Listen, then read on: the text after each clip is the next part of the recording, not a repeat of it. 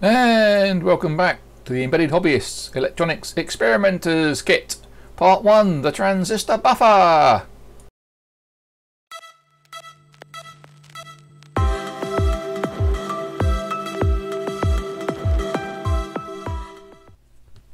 As get a pointer, my resistors, 1K, there's a diode, 100 ohms, 470 ohms, 1K2, 10K, 10K and 2 NPN transistors, and these, as you can see, are just sockets shorted out.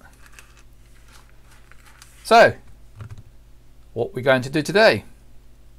Well, I thought we'd make up something that can be used for other parts of the kit. So we'll build it with this, and then later I'll assemble that onto a smaller board and we'll use that for parts of our experiments.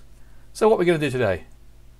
Well, I think we're going to do a buffer, or you might say it's an inverter, because a high on here will produce a low on there, and the low on here will produce a voltage somewhere between 5 and ground because of the LED.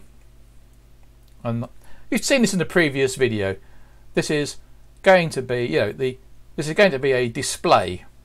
So I would say it's a buffer display because the LED lights when the input is high, and of course the current is what's going to flow from 5 volts through a 10K resistor to ground to light the LED. So instead of passing the LED current, we're only going to pass current for 10K, and of course that resistor could be a lot lower, but there's a reason for that. That's just to save a bit of current. Right, so using our parts, what do? Well, we want the 1K.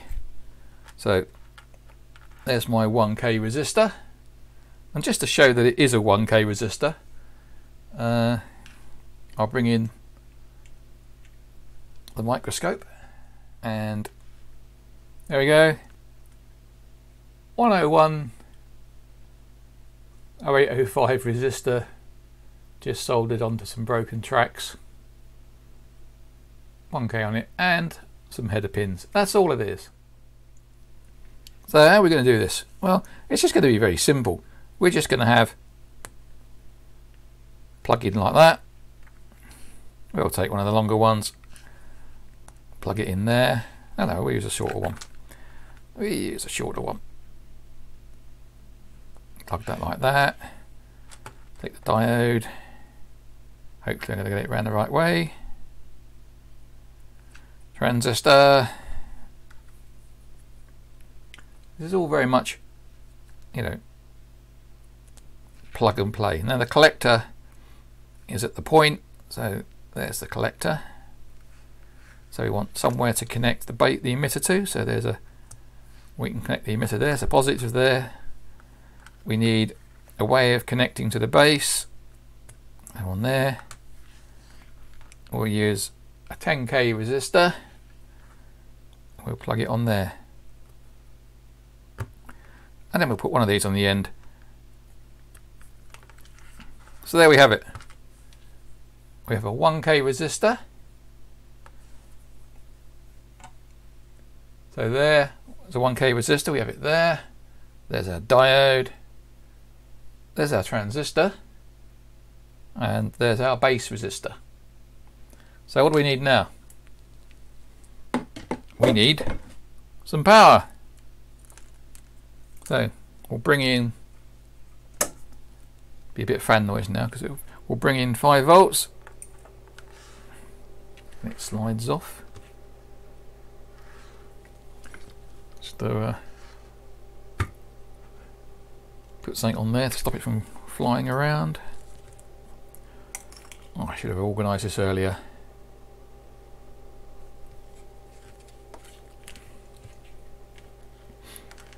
Not the best example. We'll plug that in there. To plug into here. Now when we connect this to high,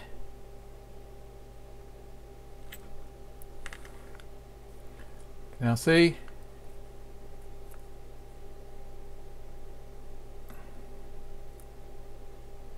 high on, low is off. I was talking about my lighting in here, but there we go. And if we bring voltmeter in, so we'll bring that down to where you can see it. Oh,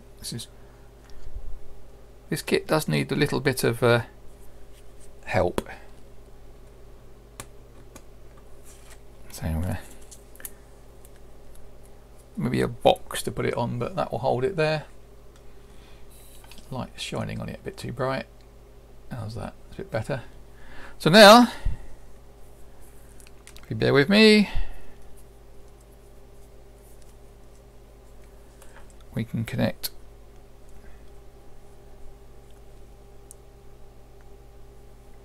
oops, don't want that one, we want the black one down there. So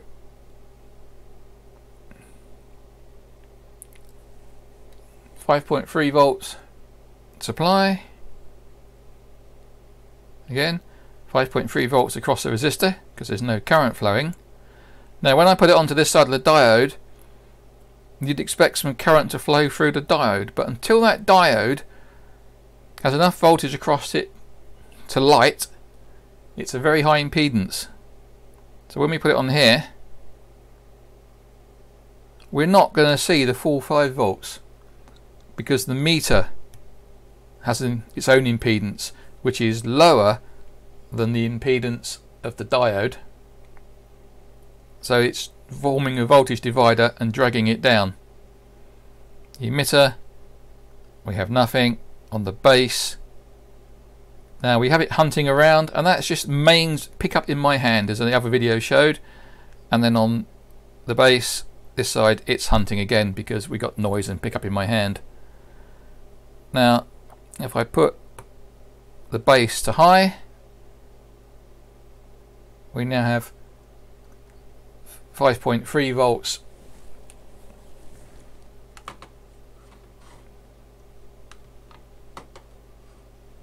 on the input here. We have 5.3 volts on here, so we have current flowing in